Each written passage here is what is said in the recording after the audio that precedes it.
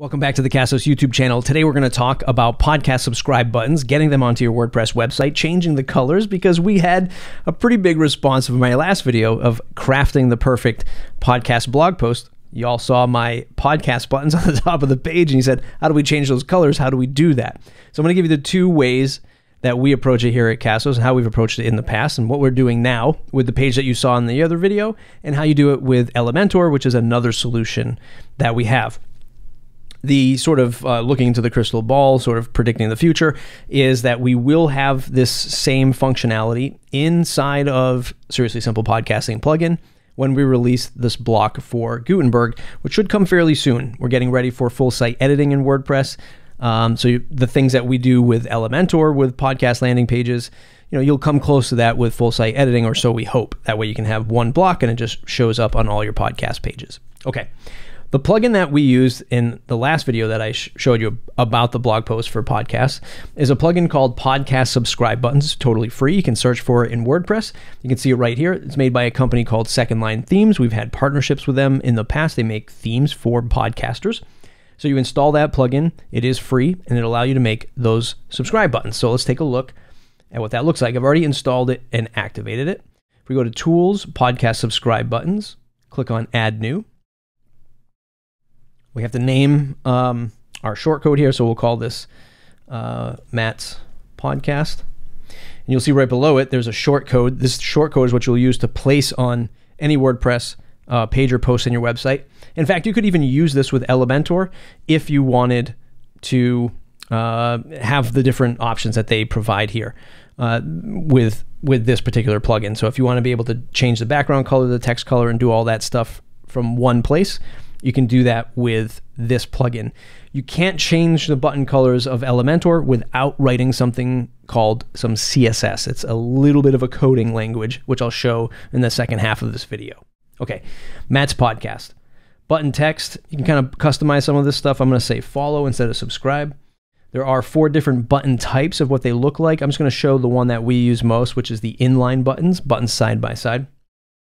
And then the button style, I'll say rounded. And then this is where you can change that background color. This is where a lot of folks had some questions. So if I just click on the background color, I'm going to click red. Text color can stay white. Hover background color, I'm going to say this can be white, and then change the hover text. Basically, when you put your mouse over it, it'll change the background to white and the text to black. We'll see what these buttons look like in a minute. Now, once we've designed our buttons, we can go down and customize which buttons we want to appear. So I'm just going to show you the 3 top ones that most people use. So Apple Podcasts, then you type in the link to your Apple Podcast, like whatever the subscribe link is. I'm just going to make one up for right now because it'd be too time consuming to go and grab all of mine. We're going to add Google Podcasts. You can see there is a ton of options to choose from, which is great if you're on all of these different places. And then Spotify, the big 3. Okay, so once I have those set up, Apple, Google, Spotify, I'm going to hit publish. And now we'll take a look at what this looks like. Copy the shortcode, bring this to a page, add new, call this subscribe buttons, and then drop in the shortcode, publish, and view the page. And there are our subscribe buttons. You can see when I hover over it, it's the same styling that I did. It's got the white background with the black text, and very easy, very, very straightforward.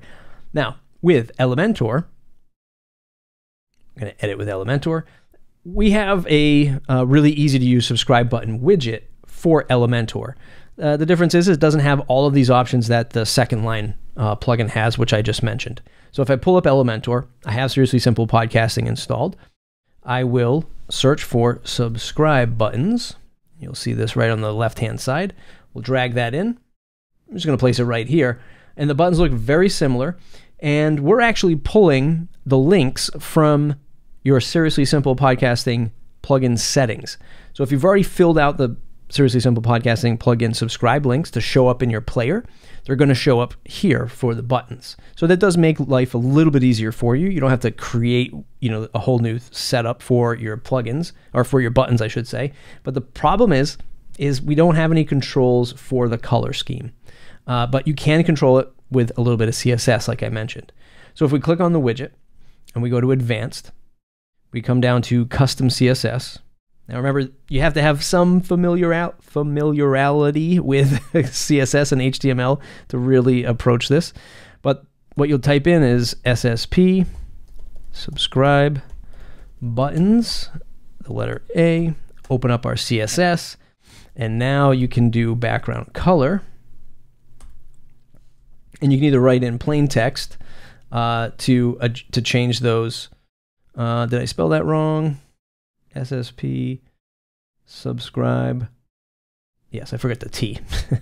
SSP, subscribe buttons. There it is. And now it matches up closer to that other red before. Or you can use the hex code, which you can look up and add in different combinations of numbers to create a color.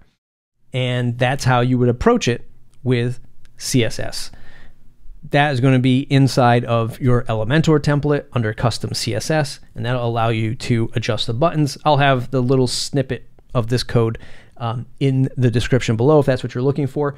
But either way, you can use these to create these subscribe buttons on your WordPress website or your Elementor template, whatever you're using. Like I said, we're going to have these buttons in Seriously Simple Podcast in Gutenberg form coming up hopefully fairly soon so that we're ready for full site editing.